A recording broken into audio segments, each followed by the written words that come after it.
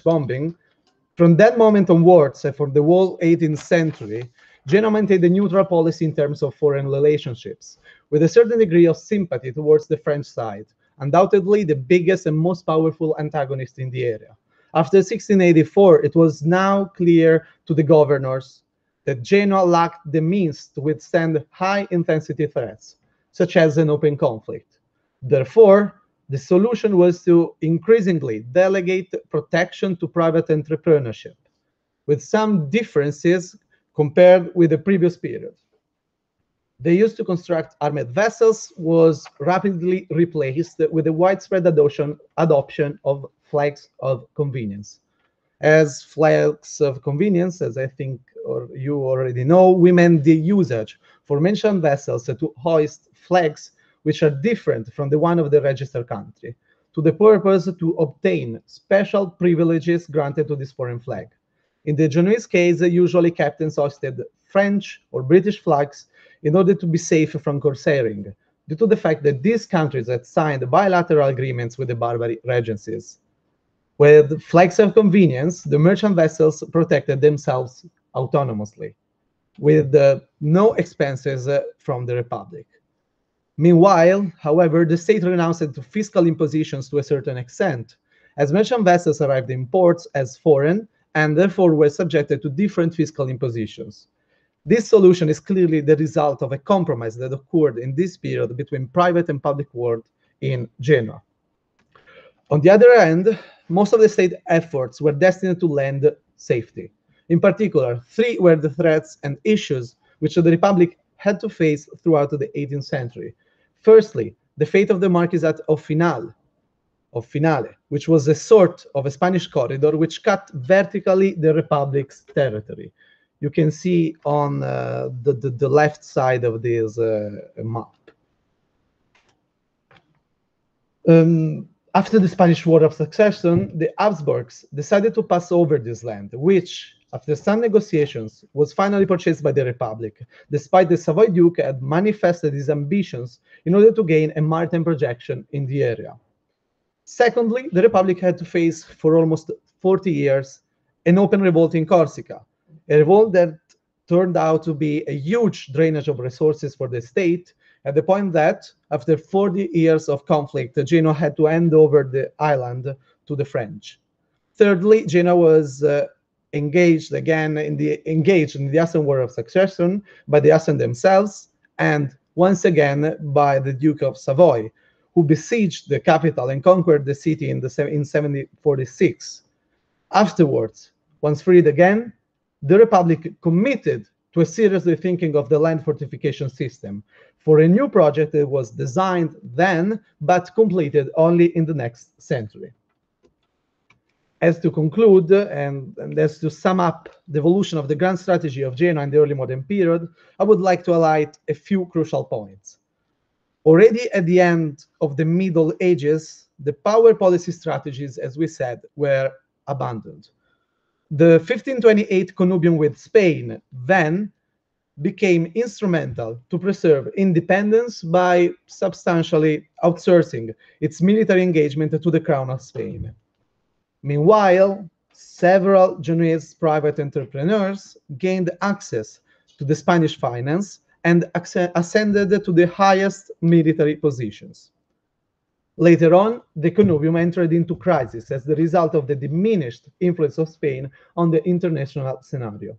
This led to new efforts toward self-protection, as we mentioned.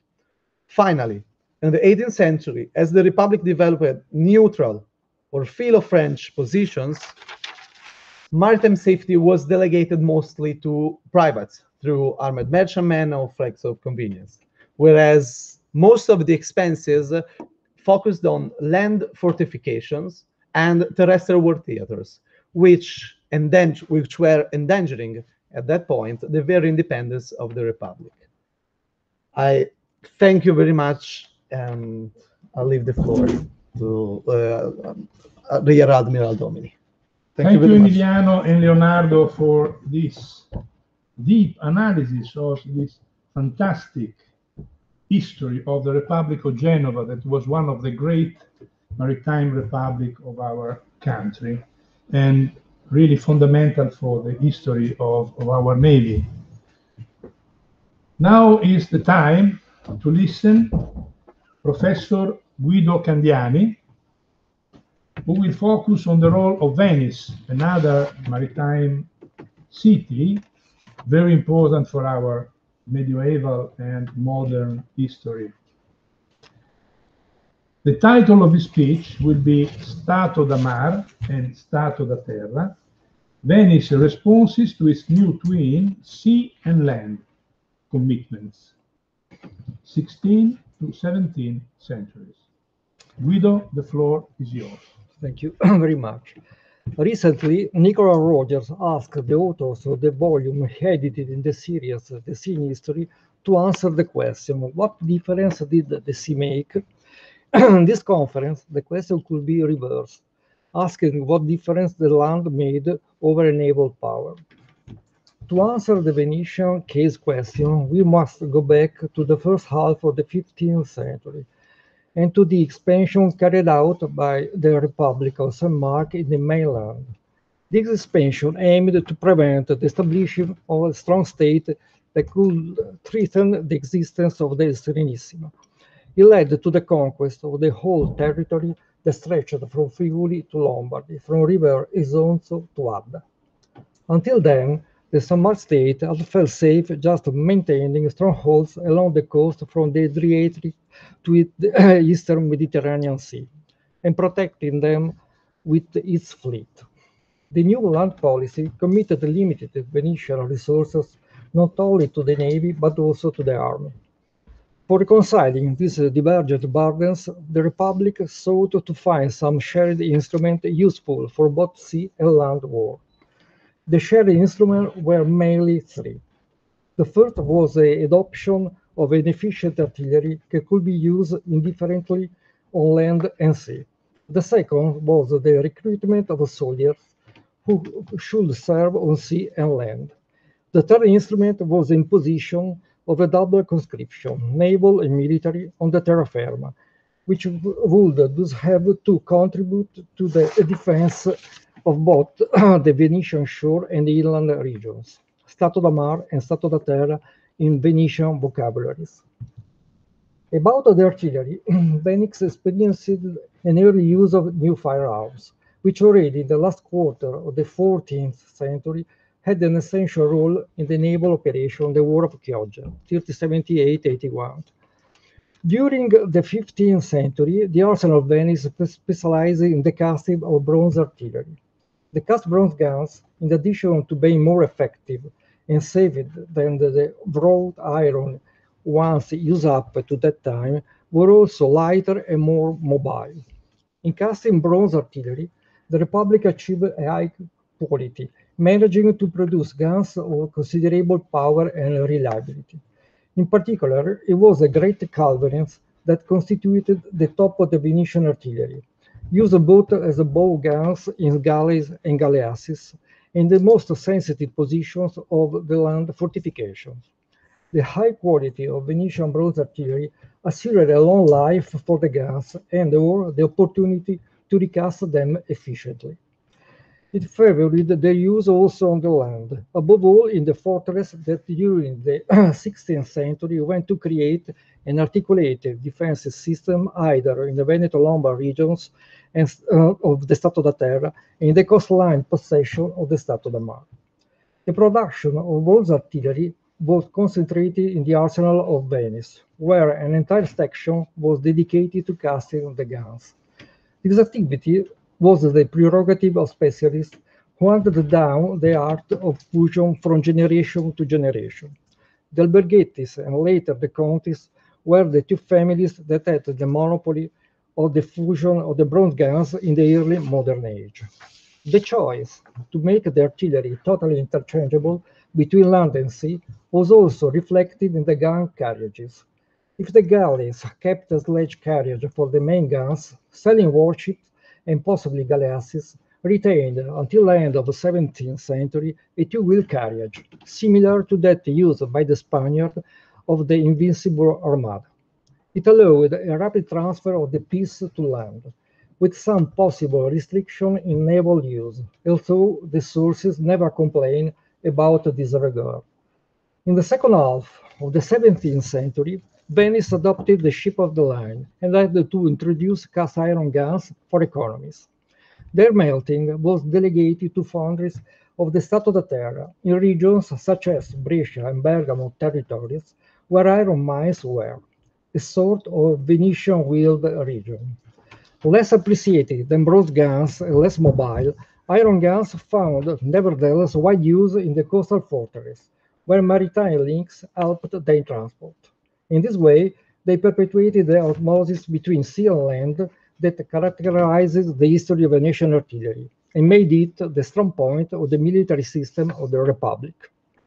The second military element shared between the sea and land was engaging of regular troops that could be used both at sea and on land campaign. The troops most specifically designed for this dual function were the Ultramarini, enlisted by Venice in Balkan territories overlooking Adriatic, Ionian, and Aegean Sea, including Ottoman ones. In fact, the Ultramarini came from the Venetian territories of Dalmatia and the Levant, and from bordering regions of the Ottoman Empire.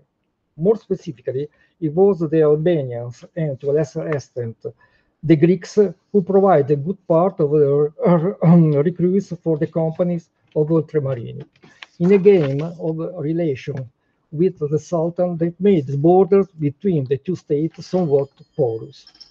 It must be said that the Ultramarini were not specifically trained for amphibious operations, specialized corps that the Serenissima never had. However, Ultramarini were soldiers who knew that they could be sent to serve both at sea and on land, and that had to accept this dual role at the time of their enlistment. In contrast, the standard infantrymen that were often deployed at sea alongside the Ultramarini were soldiers originally enlisted for land service. It created tension between the state and men not formally engaged for the demanding employment at sea. Especially, the companies of Italian infantrymen recruited in other states of the peninsula were considered not very adaptable for the service on the fleet. At sea, Venice preferred to use the so-called Ultramontani, essentially German, Swiss, and French. However, they too were not enthusiastic about the service of naval units and much preferred the one in the comfortable garrison of the Venetian Lombard mainland. The problem, rather than training, was linked to the specific living condition on board. The tight space made the existence difficult and increased the risk of epidemic, while the seasickness was an actual disease that could lead to the death of less adaptable subjects. The need for saving money dictated the excessive use of standard infantry on board. This incidence was accentuated when a sailing navy was developed during the 17th century. On Venetian sailing warships, the soldiers performed functions that were the responsibility of the most expensive sailors in other navies.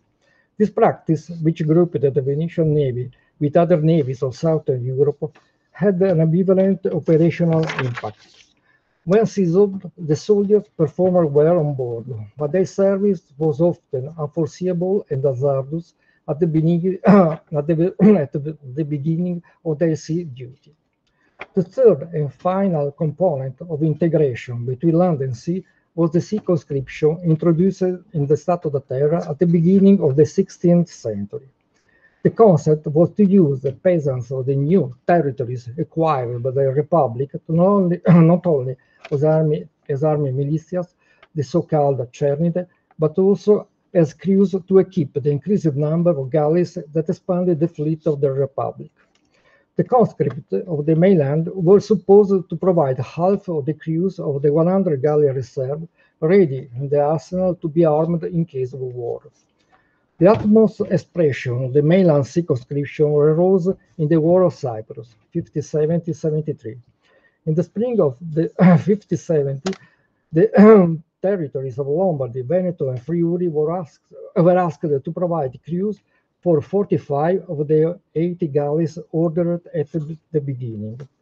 The development of the conscription is unclear, but it can be assumed that the mainland supplied more than a third of the crews for 110 new galleys set up in 57.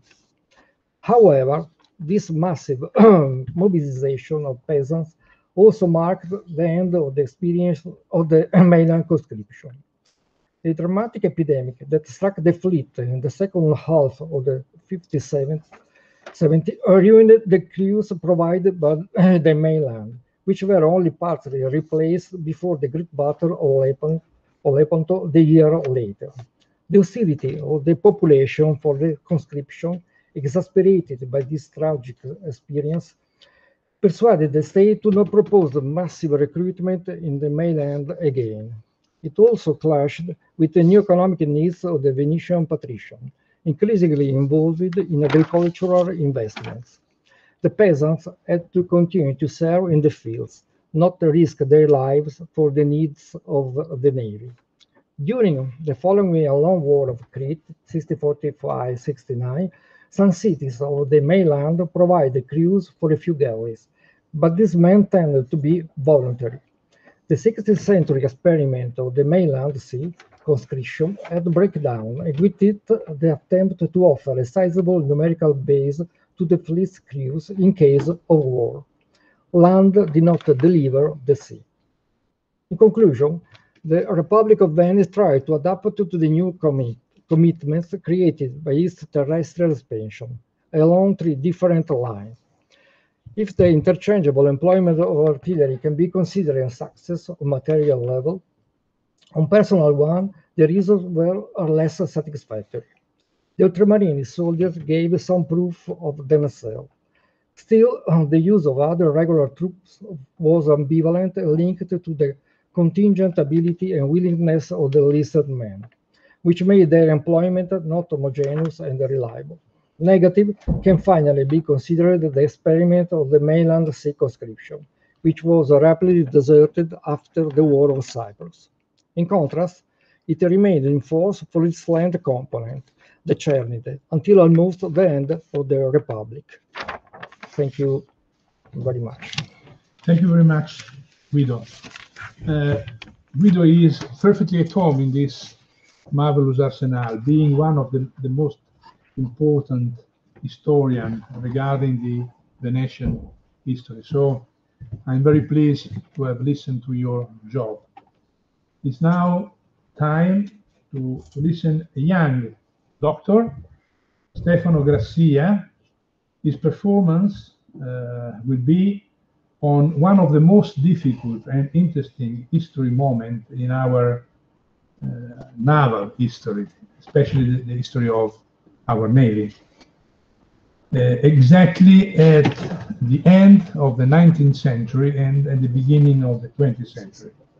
The title of his speech is Caught Between Two Fleets, the Italian Navy through Navalist and Continentalist Perspective in Liberal Italy, 1890-1910. Stefano, the floor is yours. Thank you, Roberto.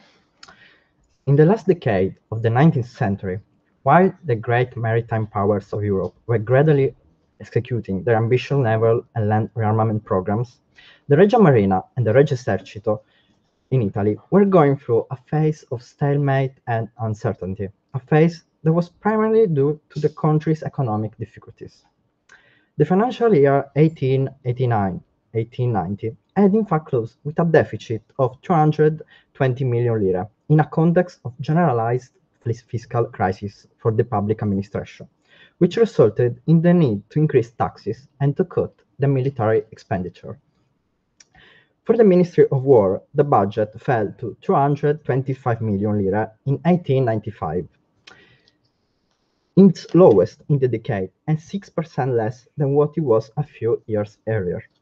Despite a slight increase in the following years, the expenditure for the army remained at an average of 284 million lire until 1904, and then grew up to 394 million lire in 1909. The trend for the Ministry of the Navy was similar. In fact, the budget decreased to 92 million lire in the last decade of the 19th century, with a sharp drop of more than 10 points compared to 1890 numbers. Then it settled in the range between 120 and 140 million lire until 1905 and reached 180 millions per year at the end of the decade. Although it is fair to conclude that the armed forces together successfully managed to contain the cut of expenditure in the 1890s, despite the nation's economic troubles, it should, however, be noted that at the turn of the century, the distribution of new resources remained modest, and thus it became a battleground between navalists and continentalists. The debate, from a strategic and ideological perspective, focused primarily on Italy's role in the Mediterranean Sea and on defense of Italian borders. Aside from protecting the frontier of the Alps, a growing number of officers, publicists, and politicians were calling for a large-scale naval policy and construction program, while emphasizing the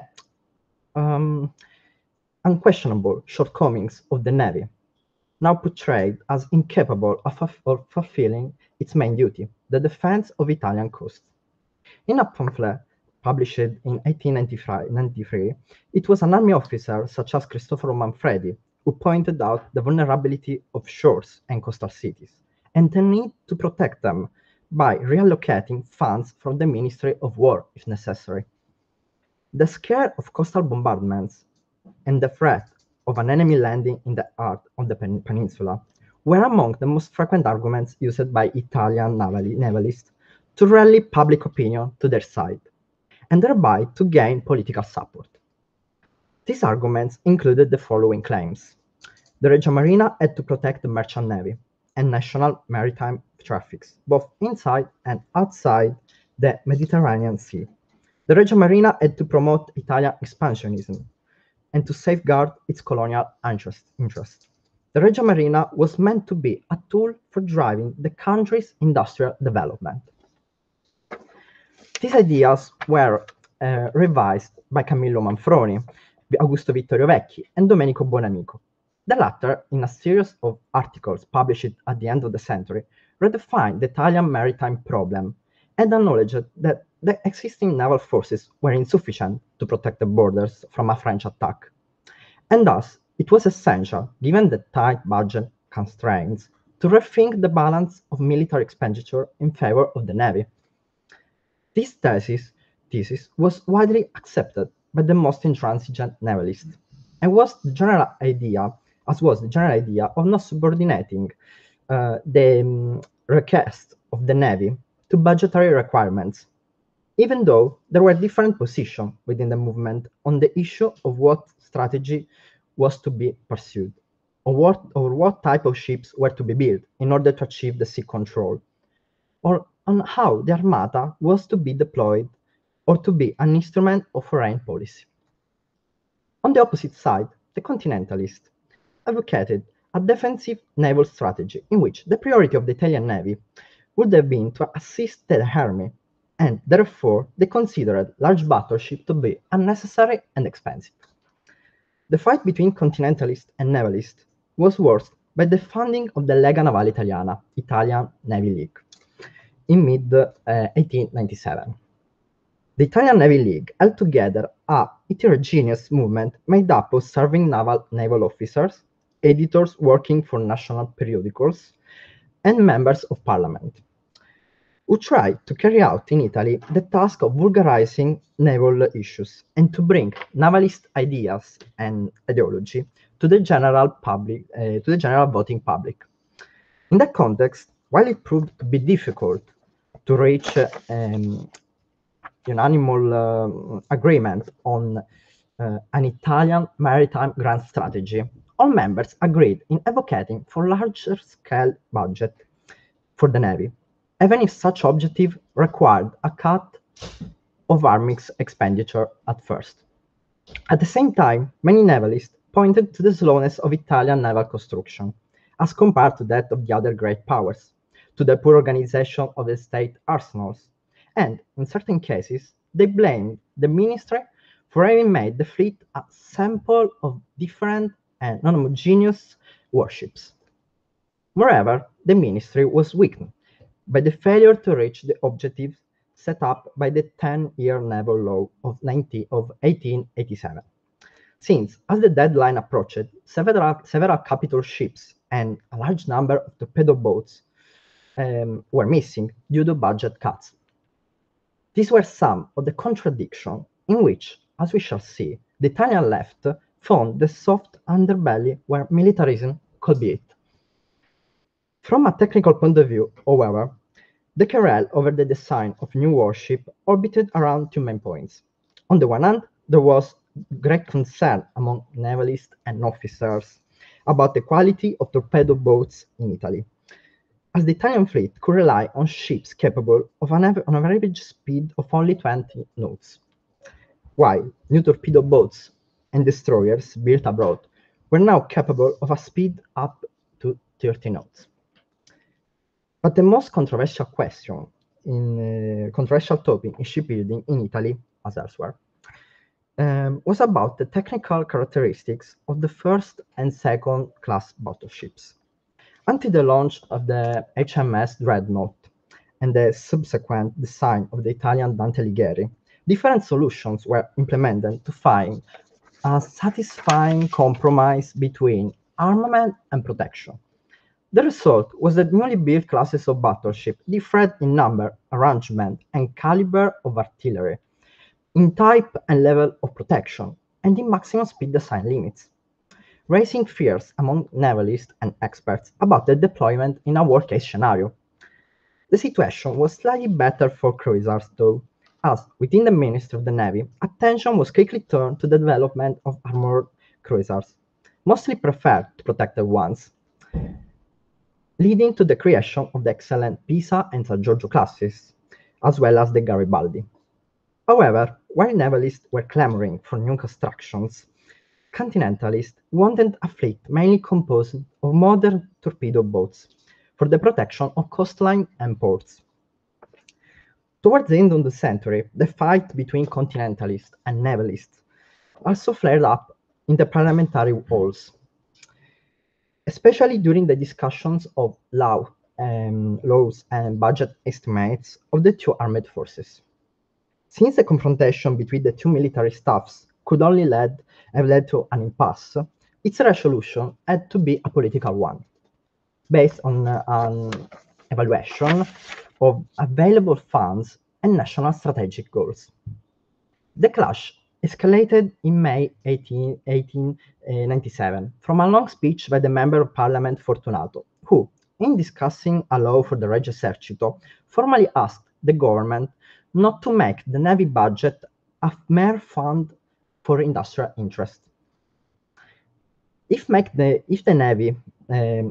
could not afford the luxury of possessing both a large army and a large fleet, he assumed that it was necessary to assert its position as a great naval power due to its historical legacy and the geographical position of the peninsula.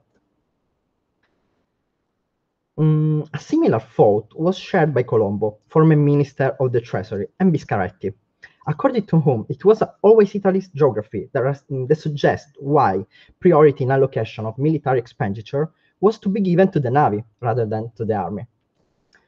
They both also drew attention to the material and, above all, moral consequences caused by a naval bombardment of coastal cities that could throw the country into panic and jeopardize the resilience in the event of the nation in the event of a conflict, an eventuality that was considered far from unlikely. The navalist narrative relied on some elements which made the Navy essential for the nation, and they were the protection of national prestige abroad, the protection of immigrants, the protection of the law of nations, or the international role of Italy, and the colonial expansion. There were also politicians who line up with pro-Navy perspective only for anti-continentalist purposes, such as the Sicilian Coleiani, for whom the ethical values of the military apparatus had to be questioned. since the army was too often used as an involuntary instrument of capitalist oppression to repress popular and workers' unrest. Colajanni's juxtaposition of Regia Marina and Regia Esercito revealed a peculiar vision where the quintessence of the fleet was linked to the expansion of maritime traffic and not solely to militarize the society and to maintain public order, unlike the army. The pro-navalist bloc was opposed by those who, like the right-wing member of the parliament, Morigi, rejected the idea that the national defense could be achieved at sea, and those who, like the war minister Pelou himself, ruled out against any changes in the balance of the expenditure between the armed forces. While the controversy between navalists and continentalists continued, in 1899 a new subcommittee for the naval budget was formed, and when draft of the report signed by Carlo Randaccio leaked out in May, the national press bluntly stated that the condition of the Navy, and in particular of its administration, were no less than dramatic. The left-wing periodicals, which had already given some space to Randaccio in the previous months, were the first to give wide coverage to the leaked indiscretions, even though the alarming tones used in the document were spreading to all national and local newspapers, regardless of any political orientation. According to the report, Italy had failed to keep up with its rival naval powers, with several antiquated warships of various types in service, while other fleets had equipped themselves with modern units. And the cause of this backwardness was to be found in the mismanagement of Navy's budget, since the central administration had not tried to reduce any of the parasitic needs within the funds allocated to the modernization of the fleet. The report seemed to pave the way for those navalists who were calling for a process of renewal in the administration of the Navy and for a major program of naval constructions. But it also provided the first weapons for the forthcoming anti-navalist campaign carried out by the Italian Socialist Party. Between 1901 and 1908, in fact, the Socialist Party turned into the main political and public opponent of the navalist, for whom it became imperative to raise public awareness against the so-called left-wing misrepresentations. On closer inspection, however, socialist anti-militarism was not so radical as to exclude spending on the Navy outright. Silvia Viviani, who was the most prominent expert on military matters among socialists, justified the existence of the naval institution in a series of 7 articles published in Critica Sociale. At the same time, however, he criticized the obsession with imaginary enemy landings from the sea and their use in support of an expansionist policy. Viviani's assessment was analyzed and questioned by Augusto Vittorio Vecchi in a long article published in Rivista Nautica, where he challenged the Socialist Party in terms of naval reform, proposing alternatives that did not call into question the prestige nor the economic resources of the Armata. Tensions intensified in 1903 as the Socialist Party ministerial experience drew to a close. In the end, the anti-navalist campaign became one of the pillars of the socialist information and involved the entire national press. And in the short term, the anti-navalist campaign made Ferry exceptionally popular, thereby strengthening the Socialist Party, and forced the government to establish a parliamentary commission of inquiry into the condition of the Navy. Anyway, after this crisis, the navalist movement on the world emerged from this 3-year period more cohesive, and shortly afterwards obtained the longed-for increase in military expenditure. Its growth was obviously made possible by the improvement of the country's economic conditions. Nonetheless, and paradoxically, its growth was also made possible by anti-navalist propaganda. In an article written in May 1909, the socialist leader Turati himself acknowledged that a socialist campaign against the Navy had ultimately helped to justify the request of new funds for shipbuilding, as it had convinced both the establishment and the public opinion that better warships were actually needed. In doing so, moreover, any disagreement between navalists and continentalists had faded into the background. Thank you very much. Thank you, Stefano. You did a great job. And now I'm very pleased to introduce as last lecturer, Professor Francesco Zampieri. We have a very old friendship started in 1993 when he was a young student, and we grow up together in our common passion. His great love for the Navy was a constant in his life, and I'm very happy to introduce him on the subject of tonight, that is Between Land and Sea, Remarks on the Italian Navy during the Cold War and the early 21st century.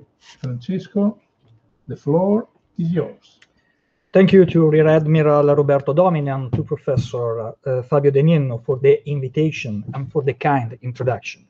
I'm very honored to be virtually connected with the US Naval Academy, and I hope to give an interesting contribution to the Macmillan Naval Historical Symposium. With my speech, we have the problems with the presentation. Okay. No problem. With my speech, I will analyze the progressive enlargement of the operational theater for the Italian Navy, Marina Militare, in the geostrategic space named Enlarged Mediterranean. The last but not least, I will explain the possible evolution of this geostrategic vision. During the Cold War, the Mediterranean, a geopolitical concept covering part of the Middle East, was a place of rivalry between United States and Soviet Union. After this assumption, it is important to indicate the main partitions of the Cold War in the Mediterranean. In the 50s, the Mediterranean became an American lake. In the 60s, it was a scenario for USA and Soviet Union confrontation. In the 70s, the Mediterranean experienced the global and the regional détente between the superpower. The Mediterranean experienced also a sort of geostrategic autonomy represented by the European integration and the political and economic changes in the southern and eastern countries. During the entire Cold War, the Mediterranean was the southern flank of the Western Bloc against the Soviet Union. In the American strategic view, the southern and northern flanks were always the wings of the central fortress, the most important front line during the Cold War. The American strategic perspective imposed, firstly, to bottle the Soviets in the Black Sea and to avoid them to access to the Red Sea. Secondly, to secure ready access to Middle Eastern oil, essential for the Western European economy, and thirdly, to sustain Israel in the struggle with the Arabian countries.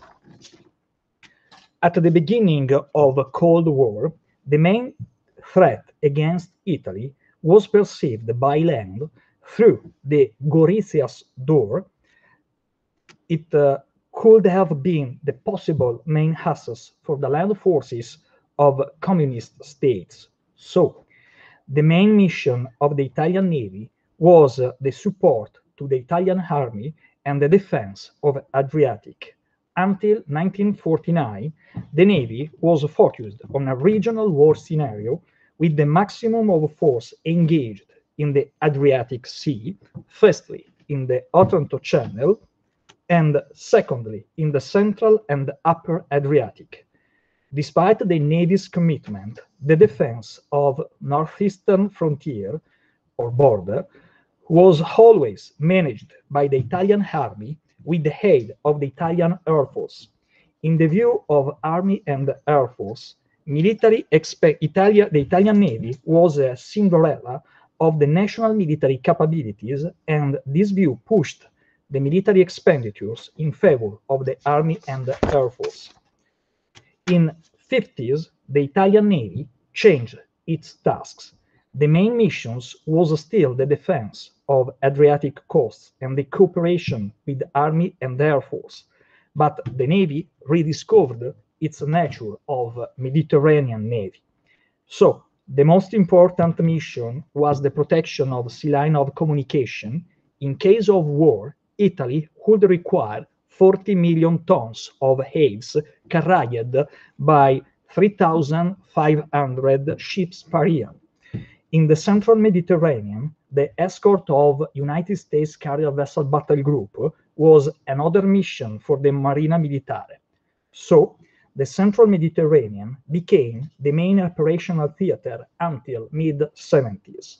The emphasis on the central Mediterranean required new investments, and the Navy acquired new ships and helicopters. To perform its new tasks, the Navy selected technologically advanced weapon systems and Italian-made components. The 70s viewed the renewal of the Soviet challenges in the Mediterranean due to the friendship with the Arabian countries. After the Yom Kippur War, the Italian Navy paid attention also into the proliferation of anti-ship missiles and missile fast attack crafts. At the same time, the increase of the claims for the exploitation of maritime natural resources by the Arabian countries was an alarm for the Italian policy in the Mediterranean Sea. To perform the missions in a more challenging operational theater, the Parliament voted the Naval Law of 1975. New tasks for the Navy were defined. Firstly, an increased attention to national interest in the Mediterranean area. Secondly, an increase of the Navy's capabilities to protect Mediterranean sea line of communication beyond the geographic Mediterranean. To ensure these missions, the Navy required new warships and equipment, an helicopter carrier, the future through-deck cruiser Giuseppe Garibaldi, and new escort ships. The Naval Law of 1975 was one of the two axes inspiring the Italian Navy in 80s and 90s. The other axis was a new strategic concept identifying in the vision of the enlarged Mediterranean the main operational theater for the Navy. The strategic concept was born in 80s at Naval War College, then hosted in Leghorn at the Naval Academy. While respecting the NATO's strategic area of interest, the idea of enlarged Mediterranean claimed a space for a national action coinciding with the Mediterranean Sea and the Black Sea, but also through the Red Sea with the Persian Gulf. The new concept of enlarged Mediterranean was progressively adopted by all Italian armed forces and by political class. By the beginning of 80s, all the Italian military missions were coherent with the enlarged Mediterranean vision, and the Italian Navy became the main tool of the Italian government for a proactive policy. The first display of the new strategic posture defined by the enlarged Mediterranean theory were the missions in Lebanon, 1982 and 1984, the first peacekeeping operations for the Italian armed forces. In 1982, the Italian Navy gave also naval assets to the UN multinational force and observer mission in the Gulf of Tiran, devoted to assure the freedom of navigation in favor of Israeli port of Eilat. In 1984, after the discovery of mines in the Red Sea, the Italian Navy performed a new mission in the Red Sea and the Bab el-Mandeb Strait. These missions were the first outside the Mediterranean, but inside the enlarged Mediterranean. The Italian involvement was justified by the strategic role of the Red Sea and the Suez Canal. For the Italian economy, in 1983, 15% of Italian import and 33% of the oil passed through the Suez Canal. Already then, Italy was a country with an economy strongly dependent by the freedom of the seas. The most challenging mission of 80s was the escort to merchant vessels in the Persian Gulf between September 1987 and December 1988. This mission was conducted with the new warships of the naval law of 1975. The Persian Gulf War was a new commitment for the Italian Navy in the beginning of the 90s. This mission shifted the Italian Navy to a new operational profile. The Italian Navy sent destroyers, frigates, auxiliary ships, and mine hunters. The destroyer Audace was shifted under the Allied command and joined the U.S. Roosevelt Carrier Vessel Battle Group. The Gulf War confirmed the quality of the Italian Navy and of its ships, but also demonstrated the opportunity to accelerate the implementation of a naval aviation with fixed-wing assets. The law of February 1989 authorized the acquisition of fixed-wing aircraft for the Marina Militare. Italy chose the American version of Harrier and a strict cooperation with the US Navy and Marine Corps. The decision to acquire the American Harriers empowered the link between the US forces and the Marina Militare. This decision made possible a strict interoperability, and it would prove invaluable in the military operation of the 21st century. The end of the international stability assured by Cold War bipolarism gave space to civil war in some countries of the Third World. The 90s began with Somalia's crisis generated by the collapse of the Somali state and by the subsequent civil war. Somalia is located inside the strategic theater of the enlarged Mediterranean, and naturally, the Italian Navy became the main asset for the national involvement. Between 1992 and 1995, the Marina Militare operated off Horn of Africa and on land. During the deployments in Somalia, the Italian Navy assured the missions of power projection ashore with its amphibious forces, the Reggimento San Marco, and missions of maritime interdiction and escort. After the 9/11 tragedy, Italy very quickly joined the US allies because the attack against the United States was perceived as an attack against the West. An Italian task group composed by the aircraft carrier Giuseppe Garibaldi and 2 frigates steamed to the Indian Ocean. The frigates performed leadership interdiction operations and maritime interdiction operations. The Giuseppe Garibaldi operated with 8 Harriers armed with laser-guided bombs and the very efficient lightning targeting pod. The availability of the lightning pod was a game changer because the Italian aircrafts were able to operate in support of the American bombers targeting enemy's forces. The common training, language, and procedures of the Italian and US naval aviators made the cooperation among allies very quick and complete.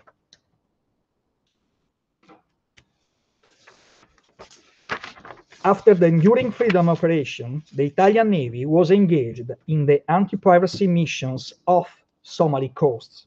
The Leonte operation in Lebanon was another important commitment for the Italian Navy. In the Leonte, the Navy's power projection capabilities were fundamental.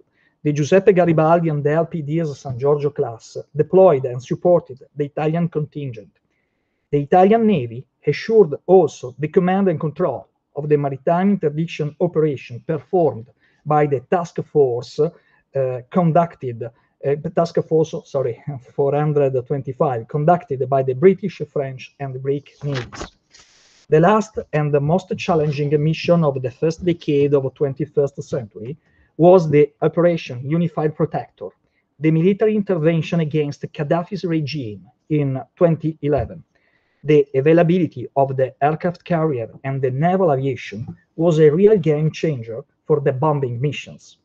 The aircraft carrier Giuseppe Garibaldi was deployed off the Libyan coast, and this action made more cheap and more efficient the employment of the naval aviation than the missions of the land-based aircrafts. The naval Harriers performed the 62% of the recognition missions and the 53% of the attack missions completed by Italian aircrafts. I hope that my PowerPoint presentation has achieved to explain the progressive enlargement of the Italian geostrategic space and the operational area of the Marina Militare. From the beginning of 80s, the enlarged Mediterranean has progressively expanded, and the Italian Navy affirmed its capability to operate in a wider geopolitical and geostrategic space. Nowadays, the enlarged Mediterranean is characterized by the growth of the military capabilities of some Middle Eastern powers, like Turkey and Northern Africa powers, Egypt, Algeria, Morocco, interested in enlarging their geostrategic space and to revise the principles of the law of the seas. At the same time, the instability of some failed states, Syria, Yemen, Somalia, and Libya, represents a crucible of illegal migrations, instability, terrorism, and an occasion for the status seeker powers like Russia and China. Italy, as a part of NATO, must assure the stability in the Euro-Mediterranean region and beyond. The enlarged Mediterranean of today is still a vital space for Italy. The defense and the protection of this strategic space requires the capability to act at the key assets of the enlarged Mediterranean: the Suez Canal, the Strait of Bab el-Mandeb, the Strait of Hormuz at the east, and the western coasts of Africa in the west. Nowadays, in the enlarged Mediterranean is connected with the Pacific Ocean and linked to the Indo-Pacific region. As declared by the Italian Chief of Naval Operations, in a near future, the Navy maybe will be called to operate in the Arctic region or in the Indo-Pacific region or in the South China Sea as a part of a NATO's or European task group.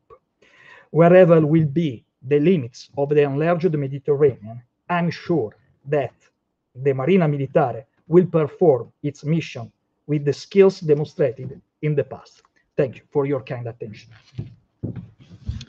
Thank you, Francesco, for your deep analysis regarding the life of our Navy since the 50s in what we call the Cold War, a time that we lived on board and we remember for the deep job, very important job we did. After Francesco, as a last lecturer, we have Professor Fabio De Nino. He will conclude our panel as discussant.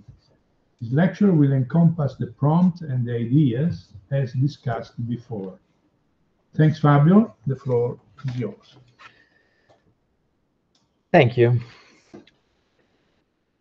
Before starting, I would like to express my thanks to Rear Admiral Domini and the CESMAR for the organization of this panel in Venice, the Marina Militare and the Italian Naval Staff College for hosting us, with a special mention for the Chief of the Institute, Rear Admiral Andrea Romani, and Captain Spolor for providing all logistical support, being very patient with us. And also thanks to our sponsors Fincantieri and Banca di Credito Cooperativo Prealpi San Biagio for their support. Finally, I would also like to express my thanks to the symposium organizers because you did a great job in these hard times. Now, the idea of this panel was born from the growing body of research concerning the relationship between the dominant sea power and the ascending continental states. That interest, of course, is related to the current rise of China as a continental challenger to the naval hegemony of the United States.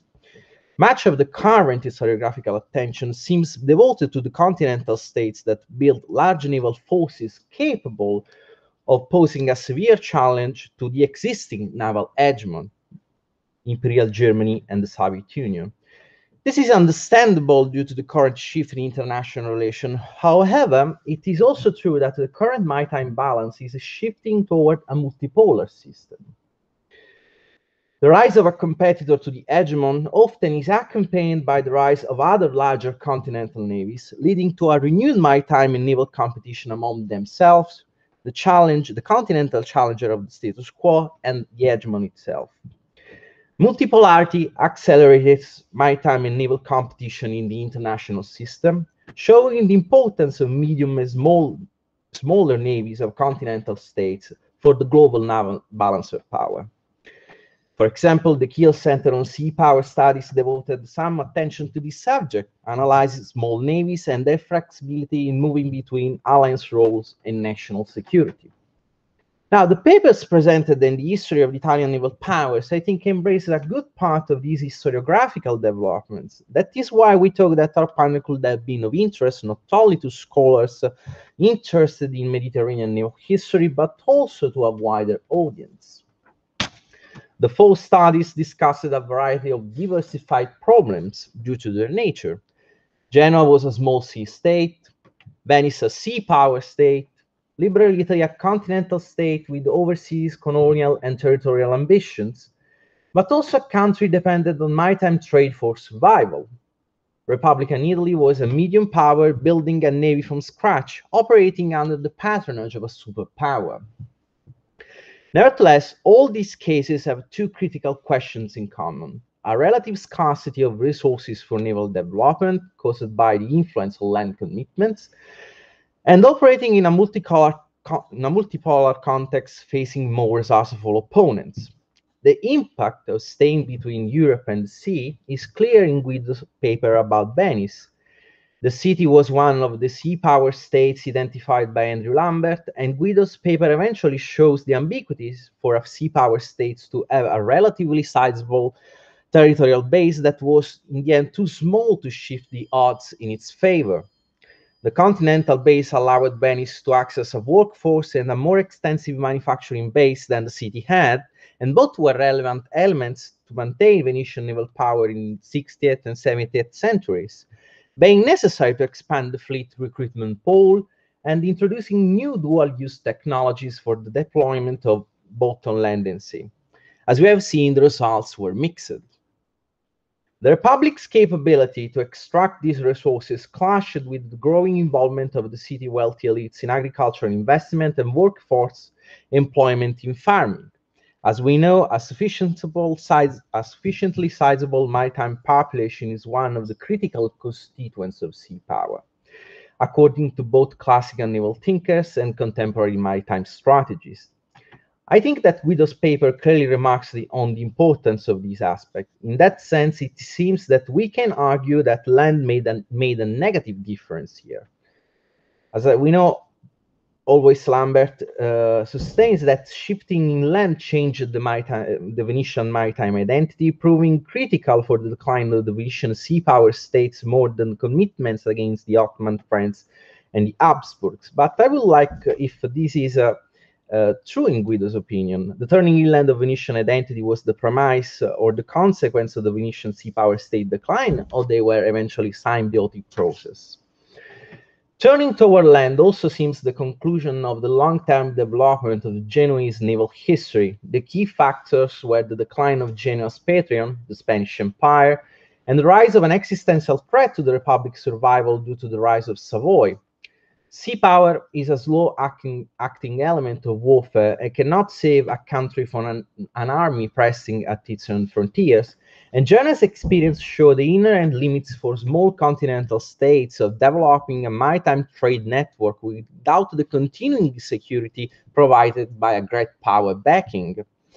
Genoa betted on Spanish land and naval power, and the city used its diplomatic and financial powers as a force multiplier to deter and fight France, the Ottomans, while securing its trade networks in the Western Mediterranean and the Atlantic.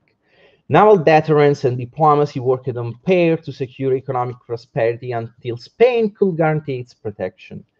Dependence from diplomacy and cooperation shown by Genoa case seems familiar to small maritime trading nations. We can find similar examples today in the post-Cold War era. Singapore, for example, developed a naval policy based on a combination of deterrence, trade defense, and security relations based on cooperation, with an increasingly shifting toward the naval hegemon as the instability of the South China Seas increased. Emiliano Leonardo's paper shows the importance of a symbiotic relationship between a sea state and a great patron to secure the maritime success of both. It also shows the risk of dependence when the patron cannot back anymore your security. So my questions to them, if we have time, is what stopped Genoa from searching another maritime patron eventually? If small powers tend toward integration, medium powers can improve their position and eventually gain more significant influence and independence within an alliance system. The case of the Italian Navy, the Italian Republic Navy, Marina Militare, offers some fascinating insights into the relationship between a client state, the hegemon, and the process of alliance building. After the Second World War, the three major European continental naval powers, Germany, France, and Italy, had nearly ceased to exist. French and Italian navies both aspired to recuperate their role, influence, and possibility independence within the context of NATO. So despite a relative delay in technological development, in the French case, an independent naval policy was achieved by the 1960s, and success was the consequence of French political elites in interest in having a relatively flexible instrument for their foreign policy. On the contrary, Italian foreign policy was more strictly aligned to the United States and NATO, mainly due to the political and economic weakness of the young Italian Republic. Now, Francesco remembered the early attempts in the 1950s of the Italian diplomacy to gain a space of action in the Middle East and Mediterranean, but the effects of these attempted expansions should not be exaggerated, because Italian naval policy in the 1950s remained more confined within the framework of NATO needs, centered on Central European commitments to land and air power. The continental commitments of the alliance, more than inter-service rivalry, I think, keep the Navy as a Cinderella, despite the Marina Militare desire for a larger fleet. Meanwhile, access to American and NATO patronage allowed the rapid technological improvements and the introduction of higher training of standards, remedying some of the shortcomings emerged during the Second World War. As a result, contrary to the technological backwardness of the fascist era, the Cold War weapon system of the Italian Navy were an excellent example of a medium-sized naval power capable of producing innovative incremental technologies with limited financial resources. On the contrary, access to cutting-edge nuclear technology, which were also desired, for example, by the Italian Navy, remained bound to the naval hegemon will to supply them. Italian statesmen and eventually the leaders of the Italian Navy wanted to build a nuclear-capable navy that could have marked a shift in the Italian international position. However, securing these results only with the Italian economic and scientific resources was nearly impossible. Italian attempts to gain American support also clashed with Washington's desire to maintain a centralized control of the nuclear weapons and nuclear war planning, remarking the limits of subordination to an hegemon power. Also, again, as Francesco pointed out, during the 1970s, this scenario changed. The tent and the rising military threats from the southern shore of the Mediterranean partially diminished the previous continental commitments of the Italian armed forces. The Navy Law of 1975 designed a new fleet. The new strategic concept of the enlarged Mediterranean pushed the Italian commitments far from continental Europe. Nevertheless, the prevailing continentalism of the Italian elites and the reduction of military spending after the Cold War ended in frustrating the desires for a larger fleet. As a result, the Marina Militare invested in the flexibility of its instrument through technological concentration and innovative designs. The choice allowed it to maintain more significant power projection capacity than financial resources alone eventually could provide. And I think that, again, this could testify the tendency toward incremental innovation of medium-sized navies. Eventually, Francesco can tell much more on that subject because it's something that he's currently studying. Also, financial restraints were a constant for all four cases analyzed. And Stefano's paper is the one that links better the budgetary problem around the conflicting continental and strategic maritime Italian identities. Overcoming the predominant continentalist mentality in the Italian political elites required two parallel steps. The first was the political pressure by the naval industrial complex and the definition of a clear mission for the Italian Navy in support of national expansion during the age of imperialism. Both pillars were bound to specific historical, political, and economic conditions, and indeed similar developments happened in all significant continental sea powers during that era. We know that at that time, a burst of maritime and naval competition characterized the age of navalism, allowing continental states to develop their naval doctrines in response to peculiar strategic conditions. Now, doctrine is probably an element that could have been better underlined in this panel, being vital to understanding more in general naval development. And I think that the 4 cases of the Italian navies that we have analyzed are an invitation to reflect on the fact that strategic cultures and doctrines of sea power could not be analyzed only in the framework of the Anglo-American dictonomy, Mahan Corbett, or the naval thinking of the hegemon challengers like Tirpitz and Gorshoff, as often happens in the current studies. Instead, their analysis must be more bounded to specific situations of the countries analyzed.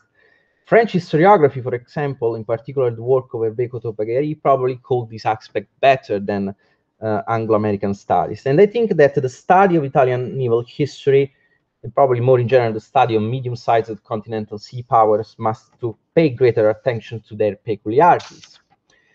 Now, returning to the general question, as we know, Lambert identified as a key limit of a continental state's naval development the peripheral importance of sea, or the substitution of the sea with land as their economic and security cornerstone.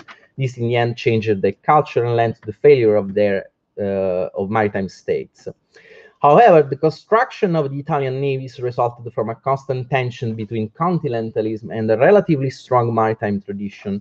Often the first prevailed, even if the economic structure of the Italian states depended nearly totally on maritime trade. Italian states secured their prosperity when they matched the dependency from sea with their naval policy, and were defeated when they renounced to use the sea to sustain their economy, for example, as fascist Italy did during the Second World War. This mismatch opened a question: is there a cultural problem in Italian history in identifying the connection between maritime security and economic needs? And again, this is a problem of strategic culture.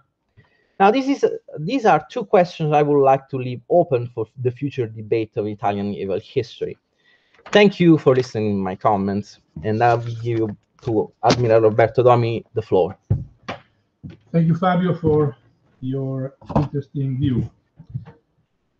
We are at the end of our panel, and I would like to point out some aspects. The first one, we look to an important part of our naval history from the 14th century to the 20th century. We move on the Republic, the famous Maritime Republic, Genoa and Venice, as a starting point of our naval tradition. It's a domination that, as domination, I mean the tradition is totally involved in our past. So we need to check and not lose this capability and this memory. If we lose the memory, it's really, I would say, stupid for us, because we need the tradition and we need the memory to do better in the future. And I am very pleased that today we, in this Macmillan Symposium, we did exactly this. We did a job trying to find out in our past some good aspect and some good point to follow up. I don't know if we have questions from the public. If no question arise, I will. Expert. Gentlemen, we have one question for you here. Can you stand up and say it? They can hear you. That's for me. Yeah, Al. Buongiorno. Buongiorno. Prima cosa vuolo dire, io sono un medico dell'esercito americano, ma quindi sono un studente di italiano. Mi piace tantissimo il suo paese, ma allora farò la domanda in inglese. I have a question for Dr. Grazia. He was talking about the budgetary constraints in building up the Navy in the 1890s and early 1900s. And I was thinking, that was shortly after the unification of Italy. And I was wondering to what extent the struggle to unify and make a republic out of multiple city-states contributed to the tension and in assigning funds for the buildup of the Navy. If that was something that was a factor or relevant in these financial struggles.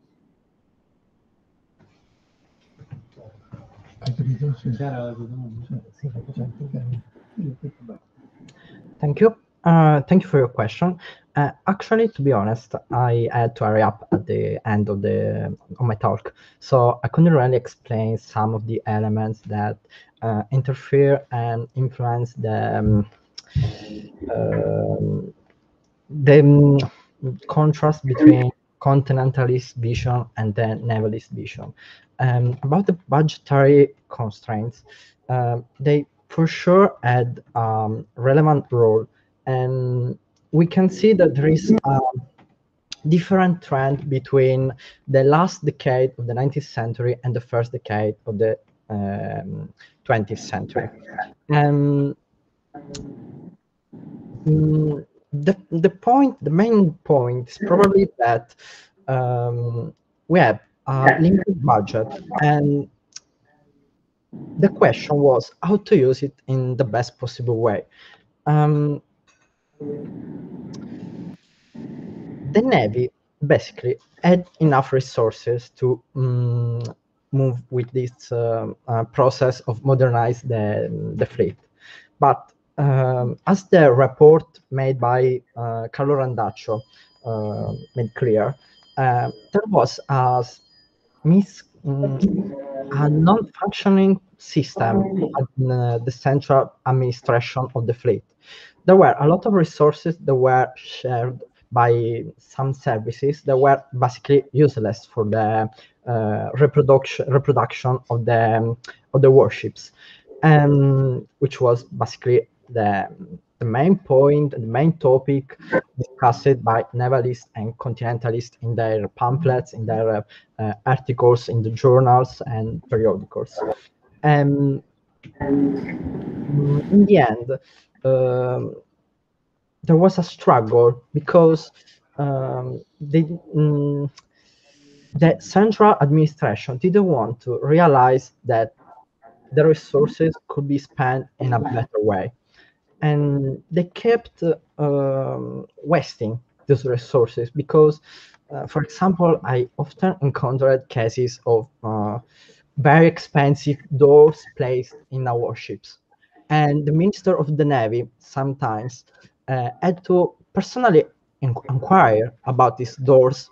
It's just an example, for instance, but it really makes clear how these resources were wasted because it was absurd. They were wasted. They were a waste of resources. Still, there was it was like there was no way to fix those issues, and even when the budget was when it was bigger in the first decade of the new century, these problems still persist, and the socialist anti-navalist campaign tried to give possible solution for these problems that were passing from the changing of the leadership or in the establishment of the Reggio Marina, which was obviously not possible. But what's most interesting from a point of view is that the socialist propaganda made possible an improvement in the resources that the Navy had from 1905, more or less, and that's my point of view, basically. I'm not sure if you want to know something else about the topic, or that's fine. I was I was coming here while you were talking, so perhaps I missed something about your question. But please tell me if that's the case. No, I think that you answered my question. I did not realize that you addressed it, because I was not aware that there was such. Although I did think that there would be difficulties with central administration of the funds, given that the country had unified so recently before the time period that you talked about. Thank you. Okay, thank you. Okay, thank you also for your Italian. That is fantastic. So this is very nice for us to listen somebody aware of our culture and our language. That is very important. If we don't have any other question from the United States, possibly we can have some question from here, from our and also from the people connected with the internet. Absolutely. Maybe one question to Dr. Campieri, who has analyzed the. Do I need a mic? No, ti puoi alzare, magari entri nel. The short question to Dr. Campieri. Puoi parlare di fronte alla cosa. Who has analyzed the concept of enlarged Mediterranean concept, which is very famous for us, as we have also analyzed a lot. And do you think there is a possible evolution of this concept in terms of employment of our Navy, or do we have a limit in terms of the size of our Navy and a sort of limit in terms of power projection, because our Navy is not a nuclear one? So, thank you. Thank you to Rear Admiral Giuseppe Schivardi for this very interesting question, and very difficult for me to give you an intelligent answer. I hope that this is my possibility. The power projection capability is one of the most important goals for the Italian Navy from the 60s to today, and this is my opinion.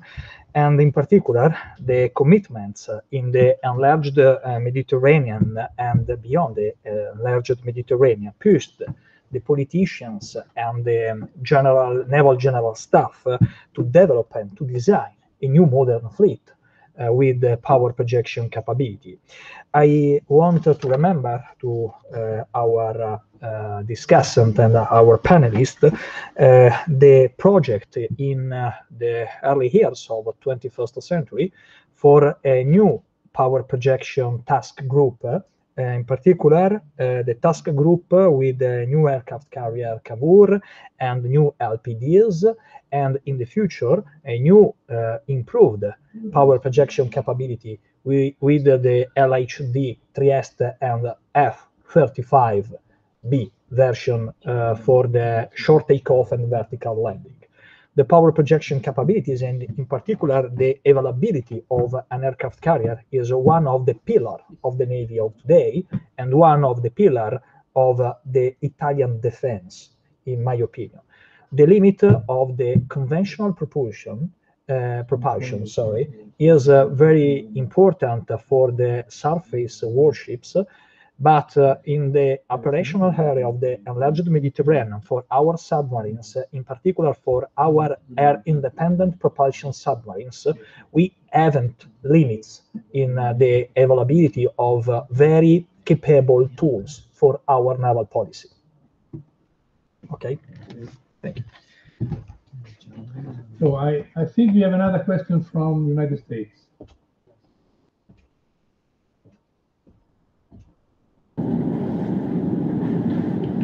Gentlemen, the question is for Mr. Brian Chow. I have a speculative, perhaps counterfactual question.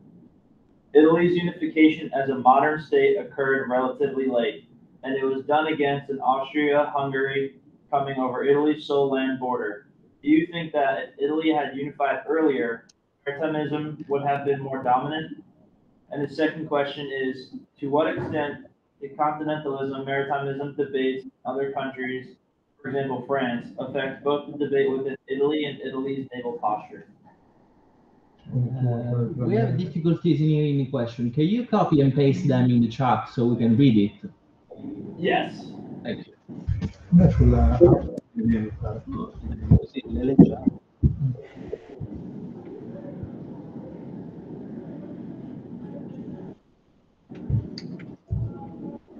Question from Brian. Okay.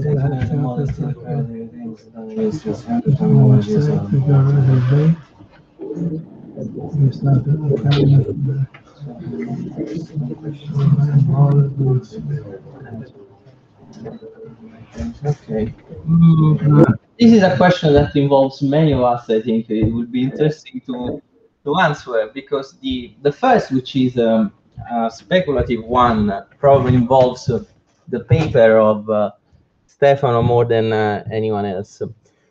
I'm an historian, so I have to be honest, I don't like to forecast different paths, but we can try an exercise here. The point is, when Italy could have been a unified country before the second half of the 19th century, the only possible moment realistically was during the Napoleonic Wars. But at that time, it could have been only a French satellite state in the end. And so eventually it was going to be conditioned by the strong continental attitude of Napoleonic France. So I don't think that eventually Maritimism could have been more dominant. But as I'm telling you, this is just speculation. It's hard to preview what would have happened with a different past. The second point,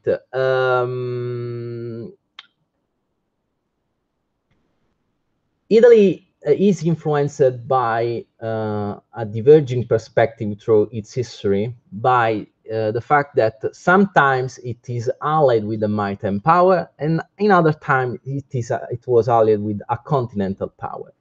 For example, during the interwar era, the influence of German naval thinking and eventually the political alliance with the fascist regime turned the Italian in-look into land, not in terms of forecasted expansion, because, for example, the fascist regime was directed toward maritime expansion, but to the approach to naval problems. So Italy faced the Second World War, which was largely a war with maritime needs, with a continental mentality, and in the end, this led to probably bad strategy and bad operational approach. Regarding the present, I think that probably Francesco is more suited to answer the question eventually about the nature of the current debate within Europe, between the continental nature of the European system and the Italian maritime necessity. So if he won't spend one word or two on that, probably it would be, no, he's a little shy. Okay. To the first question, I just I would like to laugh a little bit, saying two things. The first one, under the Vatican, we could be united before, or under the Venetian Empire as well, we could be united before. But no the Venetian, no the Vaticans were able to have the control of all the countries. So that was these probably were the only two states that could unite Italy before the Savoy. Genoa was never going to accept a unification led by Venetian. We have Stefano that eventually can say something about the topic of the questions. Sure. Actually, it was my fault because, as I said, I had to hurry up at the end of my talk. But when I said that, when I was saying that the growth of the military expenditure in the first decade of the new century was made possible by a series of factors, I wanted also to say, and I had to say, that it was also the naval antagonism with the Austro-Hungarian Empire that became the focal point for naval culture, other than the main concern for the Navy minister. So for sure, it was central in the minister, and it was absolutely a pertinent question, because actually it made possible with the improvement of economic conditions and with the effects of the socialist anti-navalist propaganda, made possible the growth of the military expenditure. So yes, it had an influence, a real influence during the 2 decades, the first decades of the 20th century, when there was this change, this radical change in the military expenditure for the Navy. Thank you. I want to give an answer to the challenging question of Professor Fabio De Nino, and I want to remember that in this moment in Europe we have a big problem. We must to decide if the Europe must be in the future a maritime power or a continentalist power. In this moment, it is important to underline that there is a distinction between the attention of the Southern European countries to the sea and the attention of the Central European and Eastern European countries to the threat by Russia. In our perspective, according our perspective, it is very important to give attention to the threats and the challenges from the South, in particular from the North Africa and from the Middle East, and the problem posed by the presence of China in the Mediterranean.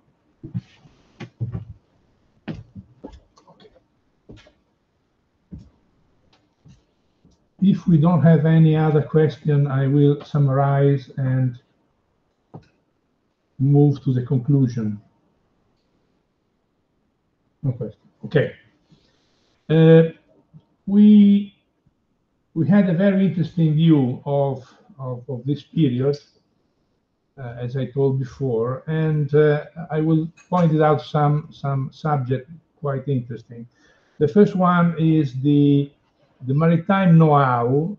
Leonardo pointed out this point, based on commercial and military dynamism by the Genoa Republic. The role of the character and density of population and their maritime professionalism. This is a very important point from all the people from Liguria. They have a very maritime attitude. They were able to expand at sea. The role of the inhabitants of Genova, that were a nation that moved away from the area they were born, to express their capability all over the world, not only in the Black Sea, but especially in the South America, in the Spanish colonies, in Spain, in Portugal. So this is a very important aspect of the Republic of Geneva, very important. And we also in the period of our the first years of our nation, this memory was very present, very important. Guido pointed out in a very fantastic way the important role of 3 points, better 4 points. The artillery, personnel, and logistics, together with resources and money. Money is really important to build a fleet, and is the only possible way to create the capability to defend the bases overseas. Naturally, economy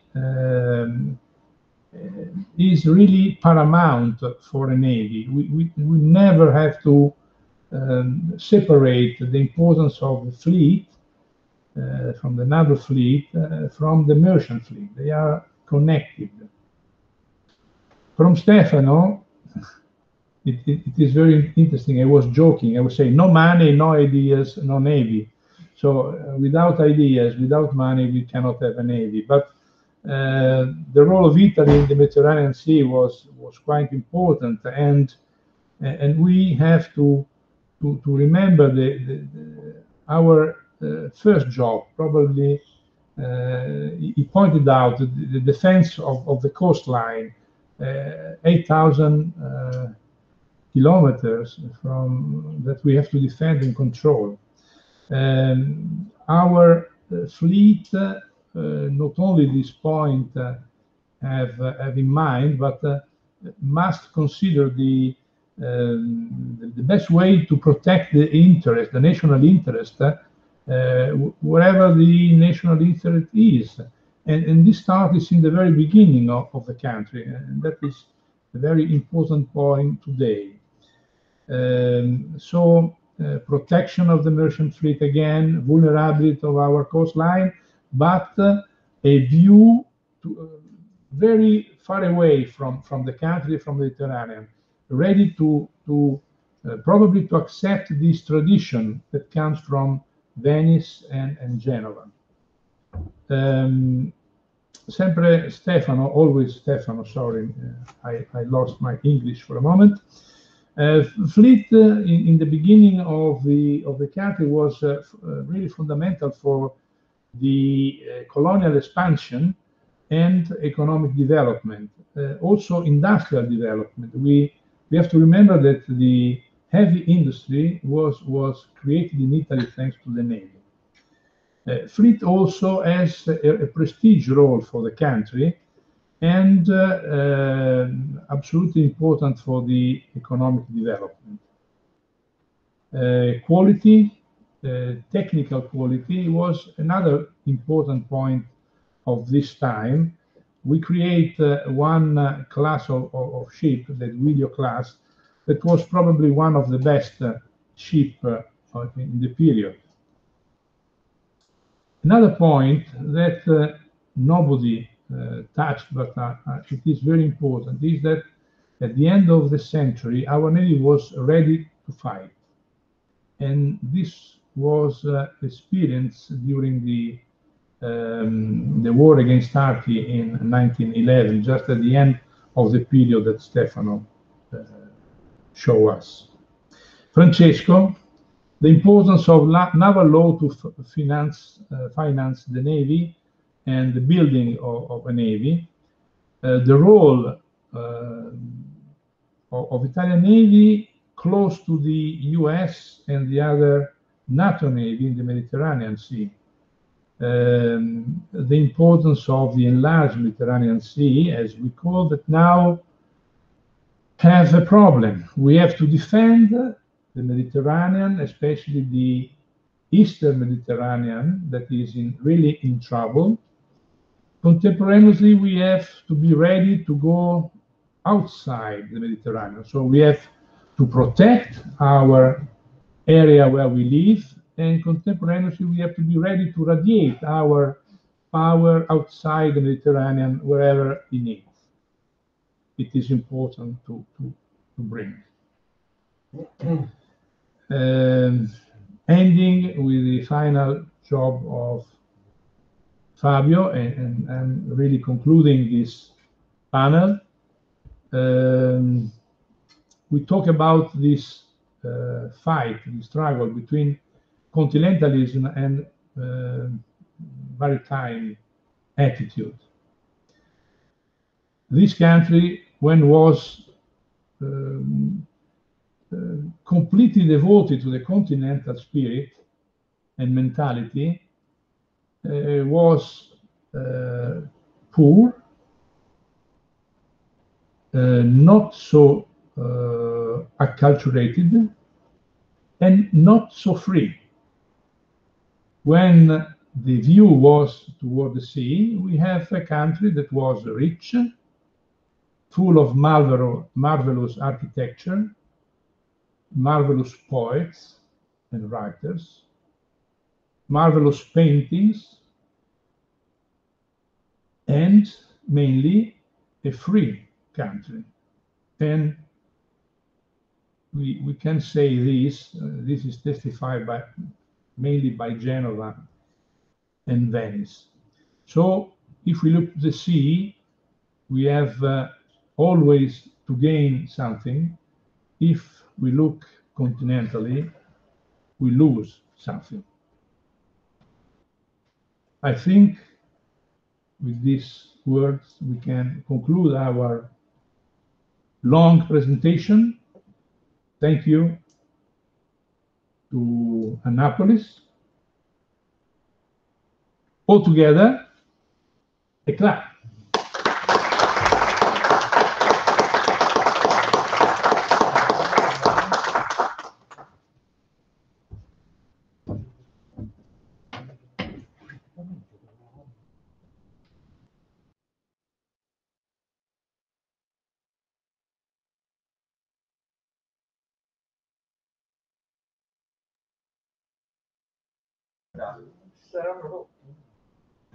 Non abbiamo capito un cacchio di quello che hanno detto.